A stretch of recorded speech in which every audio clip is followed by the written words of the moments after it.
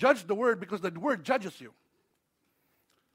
The word judges you fine if you respond to it properly. The word judges you and condemns you if you don't. So Jesus said, there is no other recourse. You must be born again. So what happens, for those who have not been born again, this message for you, the Lord prepares it for you. But let me tell you this. What happens when you become born again? Let me speak to those who now have accepted the Lord. What happens when a person becomes born again? The person, when he becomes born again, he receives the Spirit from God. You become the child of God. When you become born again, the day after you're born, when you wake up, it will be the same still you. You haven't grown your hair. You haven't lost your weight. You haven't grown any taller or shorter. You will still wake up in the same house. Wake up with the same wife. Same, praise the Lord. Same car, same job, same co-workers. You will still see the same people. You probably will have the same ache in your back or your knee or a headache. You will still see the same dog that you were trying to get rid of. Not Skippy. And you will still see your same neighbor. It has not changed your perimeter, but it has changed you from within. And from within, what happens now is you have now a conversation with God. The Bible calls the person within as the inner man. There is an inner man now in you, and let me tell you this person sounds like you, and yet he communicates with God straight up. No, there is no roaming charge. The bars are always full. Tama ba yun? And it's always there. He's communicating and worshiping God because the Spirit comes from God. Now, the problem with this is that you have what we call the soul, which is your mind. It's the same person sitting here, I'm talking to. It's the same person saying, man, I wore a tight shoe today. Oh, did I turn off that TV? Or, naka-on pa ba yung plancha? That's the soul. The soul does not understand the things spiritual. The soul just yields to anything where there is pressure and there is sense. But then now you have the Spirit of God who talks about God, and then the soul saying, what is this that I'm hearing? What is this that I'm hearing? What is this that's going on? Now, the Spirit that God placed in us, number one, let me tell you, is holy, is perfect, is righteous, and is redeemed. This is when God looks down, he sees a perfect person, which is the inner man. The imperfect on you is the soul. He remembers everything. Weren't you the one who used to smoke the pot? Weren't you the one who used to curse up to the wazoo? Weren't you the one with this bad attitude? But God is seeing the work of his Son, the redeemed soul, the redeemed spirit right there, and the soul now is struggling, and the body is just waiting for a decision. Let's look at this scripture in 1 Corinthians 6, verse 9 to 11. I don't have my clicker. Can you click that for me, please? All right, here we go. Let's read that. Or do you not know that the unrighteous will not inherit the kingdom of God? Do not be deceived. Neither the sexually immoral, nor the idolaters, nor adulterers, nor men who practice homosexuality, nor thieves, nor the greedy, nor drunkards, nor revilers, nor swindlers will inherit the kingdom of God. And such were some of you. But you were washed, you were sanctified, and you were justified in the name of the Lord Christ, Jesus Christ, and by the Spirit of our Lord. Let me read that in another translation, the New Living Translation. Don't you realize that you who do wrong will not inherit the kingdom of God? You who do wrong will not inherit the kingdom of God. Don't fool yourselves. Do not fool yourselves. Those who indulge in sexual sin or worship idols or commit adultery or a male prostitute or practice homosexuality or are thieves or greedy people or drunkards or are abusive or cheat people, none of this will inherit the kingdom of God. Some of you were once like that, but you were cleansed. Praise God. You were what? Made holy. You were made right with God by calling on the name of the Lord Jesus Christ and by the Spirit of God. He is saying, I want you to look at this and say, oh, I used to be that. Can you find yourself there? Yeah, I can find myself there. But the scriptures say you used to be that.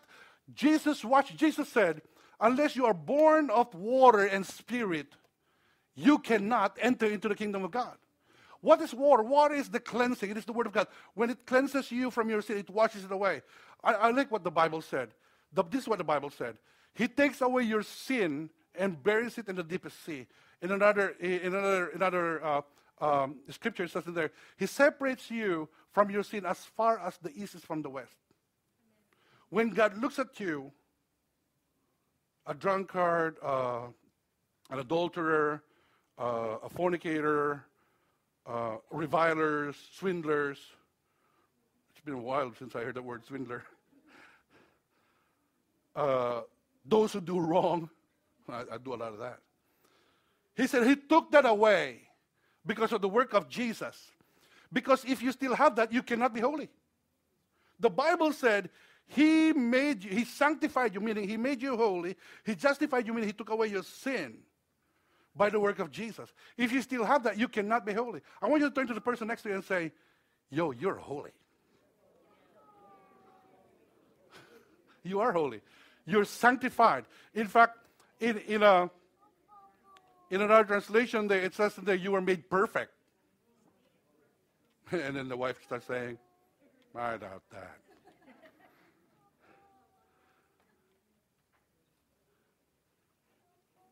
The work of Jesus made us holy and sanctified us. Can we go one slide up, please? One more. No, up, go back up. One more. All right. What happens when we become born again? These are three things that happens when we become Christians, when we become born again. Number one is justified. I'm gonna break this down so you'll remember what it is. Justified, sanctified, and redeemed. They sound expensive, but it's simple. Justified means I have no sin.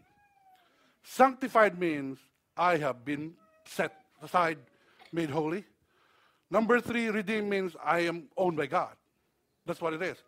Cleansed, set apart, and owned by God. Cleansed, sanctified, and owned by God. Justified, no more sin. Cleansed from water, born of water. Sin has been washed away. The same person, but a different spirit. In the spirit, the born-again person do not have any more sin. In the spirit that God placed, let me tell you, this is awesome. When you become born again, the Spirit of God gave the Spirit in you a new one. That Spirit that has been placed by God in you cannot sin. Can you believe that? Because he's born of God. He is born of God. The only thing he knew was to please God. The only thing that he knows is to please God and worship God and righteousness. He cannot sin. The person that sins in you is your soul, not your spirit. It is your soul because you have a history. If you became a Christian and you lived in this world for like 20 years and on your 21st year become a Christian, you have a 20-year history of sin, of iniquity. And if you become a Christian when you're 50, you have half a century of sin and iniquity.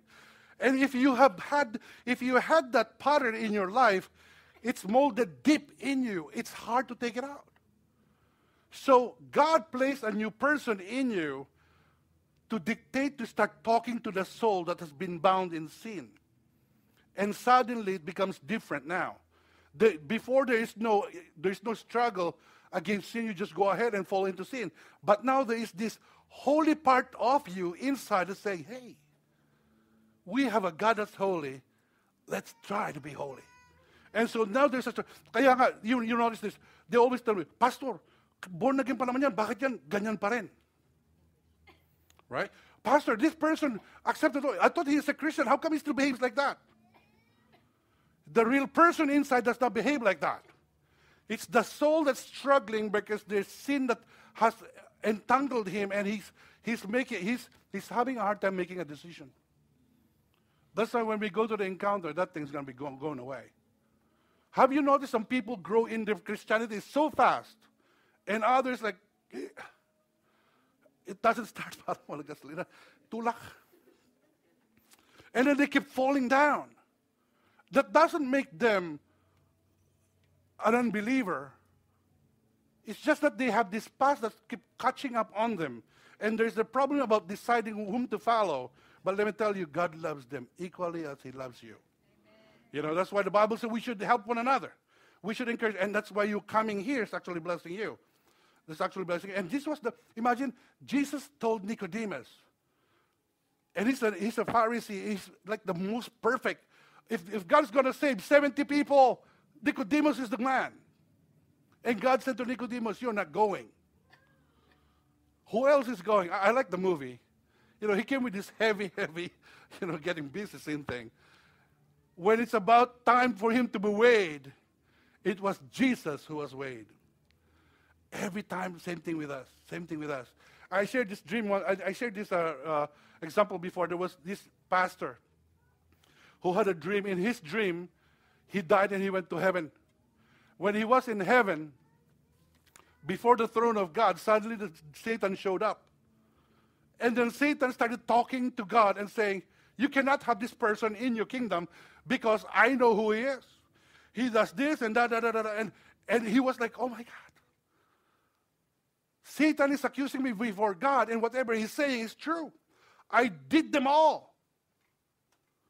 And so it's just like in the court, he was standing there. He was so happy until there was this prosecutor who started accusing him, and God was there.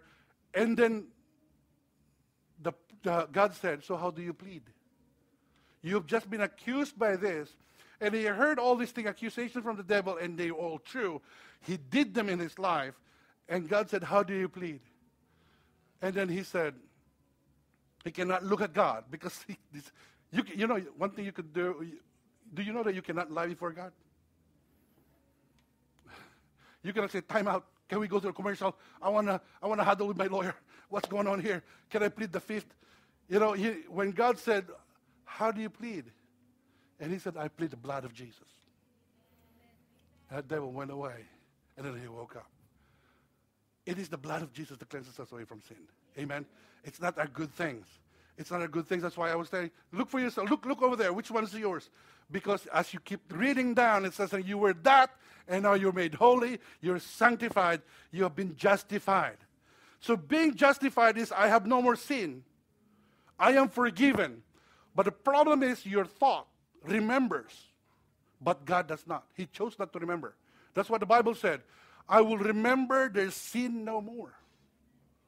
So whenever you come to God in confidence, you know, your mind will say, you just did this, you did that, and you have this weakness. The Bible is saying the Lord doesn't see that because what he sees is the righteousness of God, of Jesus in you. In fact, the Bible said, we are the righteousness of God in Christ Jesus. That means when he made us, you want to see the righteousness of God, look at the person next to you. This is the righteousness of God. He died for this person, and that made Jesus righteous. And so we have no more sin. It's taken away from us. We're no longer, another thing about justification is we're no longer bound in sin. We can now say no.